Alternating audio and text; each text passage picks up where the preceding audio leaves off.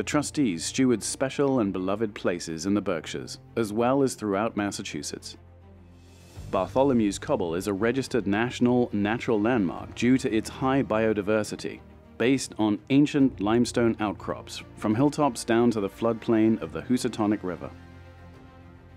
2 properties in the Berkshires had suffered similar storm damage impacts that demanded attention. Erosion has long been an ongoing concern for farmers, foresters, road builders, and others, and the trustees have devoted attention to basic needs for decades. However, recent severe erosion has jeopardized special and heavily protected habitats, as well as historic structures, safe public access on our sites, and even town roads. Upon realizing the need for expert help, we sought out technical resources at the Center for Urban Watershed Resilience. They identified the root causes of our problems, suitable, moderate-cost green infrastructure measures, as well as potential sources of supplemental funding to complete needed work. We leapt into action with some Band-Aid treatments to tide things over until we had a final plan ready to execute. The northeastern US is one of the areas affected most by climate change that alters rainfall patterns. Warmer air holds more moisture, which in turn generates severe gully washer storms. How we use to manage rainfall and runoff isn't working well these days. Many smaller towns with older roads aren't well prepared for their old-fashioned ditches and culverts to handle the new extreme flows. Since the 1970s, public funding has been available to help communities study, design, and construct measures to maintain and improve water quality.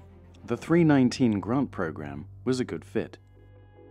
Both towns and adjacent landowners became involved in meetings and field inspections. Together, we crafted a shared understanding of the issues and how to work together towards reducing runoff close to its sources. The basic ideas were to provide areas where water could soak into the ground and where energy could be dissipated instead of eroding deeper gullies. In constrained areas, pipes were installed to carry water under roads and down the steepest roadbeds. A specialty contractor provided sensitive in-channel repair work from the edge of Prospect Hill Road down steep terrain where erosion threatened historic stone walls, bridges, and barns, plus large and rare trees.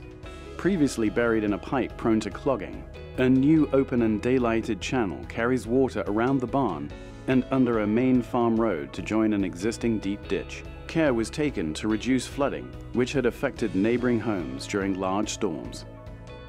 Work was substantially completed in the fall of 2018, and within weeks experienced torrential rainfalls.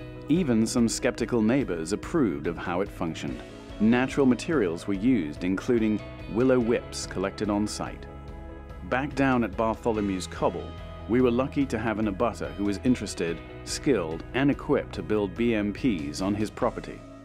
Work included bioretention basins and driveway ditch check dams. The town had successfully managed the dirt road for well over a century until it suffered repeat washouts triggered by heavy rainstorms. They added new pipes, crossing under the road. These helped road stability, but caused erosion of endangered plant communities at Bartholomew's Cobble. Once alerted, the town promptly blocked those pipes and cooperatively worked with the trustees on new solutions.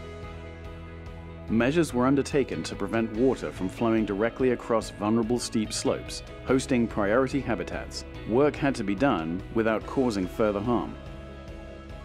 Getting heavy equipment up steep terrain without causing damage was virtually impossible, so work was done by hand. Despite stony ground, cedar posts and stakes made of wood and rebar anchored natural and synthetic materials to slow water, trap leaf litter, and control erosion. Gully repairs used varied materials configured into check dams. Rock was carried in buckets to fill green plastic mesh tubes in steep spots. Wire-bound bundles of local brush cuttings were staked down in wide spots. Strong plastic mesh spanned narrow spots like fencing to trap leaf litter and falling brush. Many Berkshire towns experiencing similar issues can follow these examples to become better prepared for climate impacts. Increasing rainfall intensity has crept and caused problems in many rural communities, and these BMPs can be adopted in similar settings.